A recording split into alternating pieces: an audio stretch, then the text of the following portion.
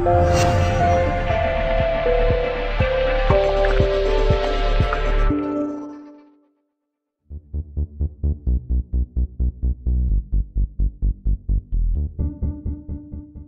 I think the game tonight turned on the changes you made at half-time. I mean, you sent the players out early, you changed to a back three, you changed to a front two, and Scott Spencer came on. It made a world of difference. Well, it was a difficult game to plan for because we obviously were missing a few players and we had to shuffle around. But I just thought the nature of the game that we don't have fully fit players in Scott Spencer and Adam Thomas, so we wanted to try and use both of them in different ways. Adam Thomas looked unfit, and Scott even looked unfit second half. But that goes to show you that the effort we put in the second half, and we still got more to come from certain players. So I was pleased with the second half. But tactically, you changed it, and that seemed to really open the game up from your perspective, didn't it? Yeah, I think it's a simple principle to just put more pressure on the centre halves. I think we've looked a little bit disjointed up front.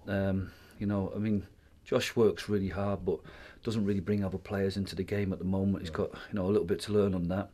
Adam Thomas did okay, got a few crosses in, but we still don't know where to be and how to balance off. I just thought we needed to play one more player further up the pitch, use the fullbacks as wingers, and get them as high and aggressive as possible. And I think it paid off with the goal. And the goal, what a header from Scott Duxbury. And he had the licence then to get forward, didn't he, having got that wing-back role? Yeah, but me for being analytical, Sam Minahan's in a great starting position and wins the foul. And then we'd obviously get ourselves in a nice aggressive shape, and if you like, you're going, 3-2-1-4, or whatever we want to call it, with the two centre forwards right up against the centre halves, full backs pushed in, and there was always going to be a little bit of a chink because when it took them about 15 minutes to change, and then they started using a winger at full back on one side and a full back as a wing back on the other. So and the poor kid McDonald, he's not there to defend, he's there to get on the front foot, and we pegged him back, and he was found wanting for the goal. It was a great comeback, and you could see the response of the supporters here tonight. But probably more than anything, it was great entertainment, wasn't it, in that second half? Yeah, and I was really disappointed because we got ourselves going, got the goal, and then all of a sudden we started de-energising ourselves by overhitting balls, and we just need to show a little bit more control, a little bit more composure at the right time. Maybe run it out, maybe play balls cleverly into feet or into good spaces, dead balls as I call them, make them defend, give our players something to chase after. But for about 10 minutes we sort of kept giving the ball away, and they were happy to slow the game down and try to take the energy out of the crowd. But as I said to Laz, you got the crowd going tonight, and that was all I wanted from the second half. We got ourselves back in the game, with a touch better quality in the final third. We might have even got the winner. And tell us about the psychology of sending them out early as well for the second half. Well, I think in a couple of games we've started especially Alfreton at home, warm even, and we've kind of started very sluggish, and I wanted us to be really up for it. I think it's too long. By the time the players traipse off the pitch and the referee has his cup of tea, 15 minutes. I mean, I remember the days when it was only 10 minutes, but for some reason they got to 15 minutes.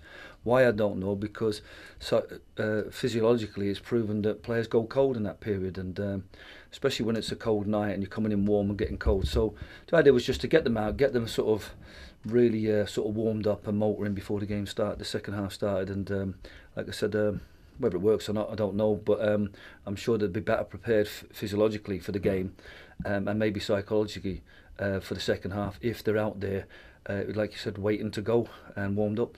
7 points out of 12. Would you have settled for that, do you think, at the start of the season? It looks a good return. Yeah, I'm disappointed with the defeat. Perhaps, if we had got that right second half, we maybe have got something. I mean, we've hit the post, and but no, I'm pleased enough. I mean, to start with 2 wins is great. To play away games back to back and to get something, 3 points out of the 2 away games is great. To remain unbeaten at home is great. So what we need to do now, though, is statistically we need to beat Brackley to get 10 points out of 5 and get that 2 points a game that's going to be required. I don't know where we are in the league, but it'll look okay in terms of 7 points. Is a big bunch, but we need to turn over results. And like I said, from our perspective, this is a good point tonight if we can get a win on Saturday. In terms of injuries, Scott Duxbury obviously came off early. What's the problem with him? It's the same issue he's had. He's got a bit of a dead leg, and we've had to treat it occasionally as a sort of a grade 1 tear. And if he overextends himself, I think he had an ear shot on Friday night. So I was pleased he was fit, especially with Smalley being ill. Obviously we knew about Kay, but like I said, the squad's okay. A bit top heavy in terms of attackers and wingers, but you know, we've got a bench where we've got players who need to get going, need to find some way of getting them fit. Obviously we've got Adam Thomas tonight, 45 minutes, Scott Spencer, so they're getting there. There's more to come from them, but yeah, we need to manage Scott, make sure we get him fit for Saturday's game. I think it'll be an important player for us. But at the moment we're coping well with a few injuries we've had and still getting a performance out of players. And just finally, you mentioned Brackley there. They've been beaten tonight, but that's only the second time they've lost in 6 months since you went there and beat them with the goal from Obi back in February. So anyone thinking it's going to be a walkover is probably wrong. No, and you know, people thought I went to Halifax on Saturday. It was out of respect to Brackley. I went to Fylde to watch them, and they were very unfortunate to win the game. They play a certain system, so we have to be really well prepared. They're comfortable and they're possession based. So they don't waste a ball. They got a little bit of pace up front. So, you know, in many regards, it's going to be a tougher game than Halifax at home because the onus is on us to win the game.